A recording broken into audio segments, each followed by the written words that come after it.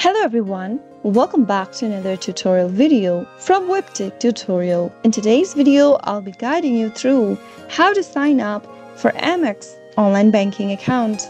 So in order to do that, first, open a preferred web browser. To sign up for your American Express online banking account, go to the URL box and type in americanexpress.com. Press enter on your keyboard, which will then take you to the official site for American Express. From the main homepage, go ahead and click on the login button at the top right hand corner, which will then take you to the login page from where you can enter your account's information and log into your account. If you want to create a new online account since you've not done that yet, click on this link where it says create new online account. You'll then end up in the section that allows you to create an account. To get started, you'll need to go ahead and enter the details to set up a new card. Make sure that you have your card handy so that you can enter the card number and the 4 digits card ID. Enter the 15-digit card number in the first text box that is provided to you from American Express, and then enter the 4 digits card ID on the next field. After you are done, click on Confirm. On the next page,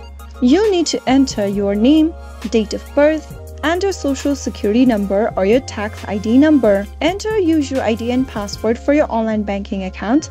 Make sure to follow the password requirements, which often includes a combination of letters, numbers, and special character. And once you go through the security measures, you'll be able to create a new account for American Express. Once you've completed the registration process, you should be able to log into your Amex online banking account.